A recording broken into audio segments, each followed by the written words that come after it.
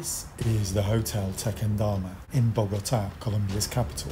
Why did Pablo Escobar install his family here in such dangerous times? This video seeks to answer that question with a few facts and a few probable explanations. Many people have already seen the hotel featured in various movies and TV series about Pablo Escobar. In fact, it's been publicised in the press as the hotel which brought Pablo Escobar down due to the last phone calls he made there to his family during his final days, giving away his location allegedly. The first reason, as law enforcement and tracking professionals will tell you, people always tend to go for what they're familiar with. People go with what they know. Pablo Escobar was familiar with the Tequendama. He'd been there many times during the 1980s for festivities and events. He allegedly had ordered a car bomb in front of some offices opposite the hotel at one point. He already knew what situation he was putting his closest family into, and he could easily remember the lay of the land there.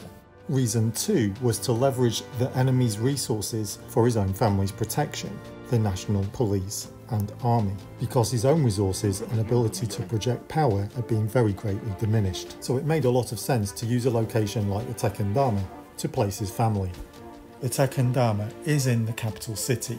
It's in the centre and it's a landmark building. It's in the government's interest to take care of this area of Bogotá more than any other, and they do so as it's close to the major bank's offices, government buildings and the presidential palace.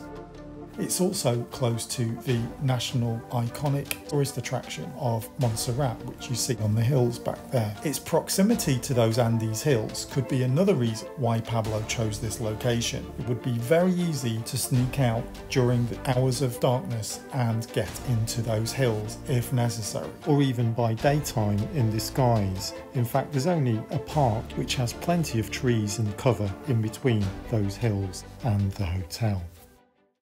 If the family's not in hiding, then there's no incentive to compromise on levels of comfort, and the Tequendama was an intercontinental hotel offering some of the highest standards of comfort and service in the country.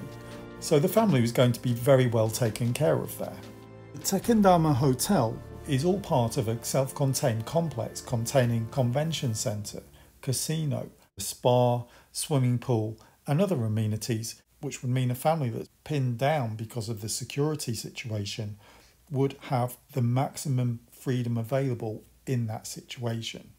Hairdressers, travel agencies, restaurants and shops, even a helipad. So you have a self-contained little world there with the hotel.